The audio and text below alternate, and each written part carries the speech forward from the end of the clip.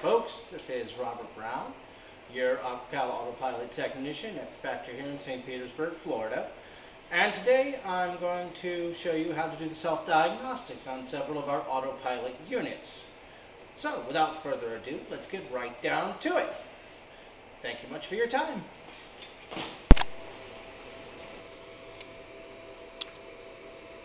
Now, running the self-diagnostic on the Dig-220 is fairly simple. All you have to do is hit your menu button. It'll say Test Pool Pilot. You hit Select.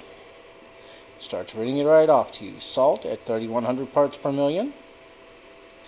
Temperature 79 degrees.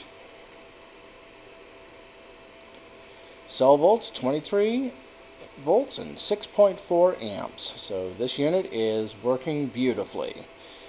And again, let's just repeat that one more time. It's the menu button.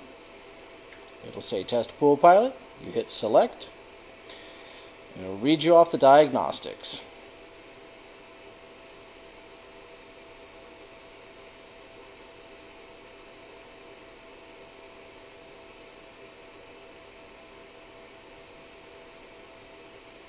And that's the diagnostics for Dig-220.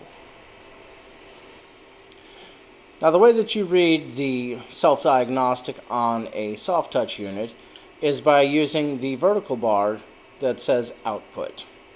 To start your self-diagnostics, you hit your up and down arrow key, and you hold those until all the lights go out. Now, the bottom light will come on first to measure your salt level. The second light from the top is thousands. The third light from the top is hundreds. That gives us 3,500 parts per million. The second light from the bottom is pool temperature, and the second light from the top is 10, and the third light from the top is ones.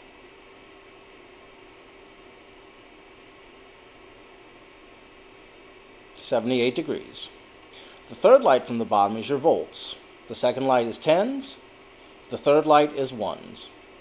The fourth light from the bottom is amps. The second light from the top is whole amps. The third light from the top is tenths of an amp. And that is how you run the self-diagnostic on the soft touch unit. Now, this is the Digital Nano by AutoPilot, and its self-diagnostic runs much the same as the Dig-220. You hit your menu button.